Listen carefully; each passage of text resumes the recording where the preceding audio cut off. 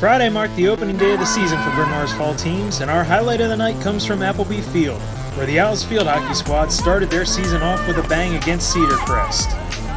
Kelly Bergman made her collegiate debut and put the Owls on top on a sweet feed from Grace Morris. Then with time winding down, Emma Hicks picked up her first career goal, pouncing on a rebound in front to seal Bryn Mawr's 2-0 win over the Falcons. The Owls will look to keep things rolling when they return to Appleby Field Monday for a game against Ramapo.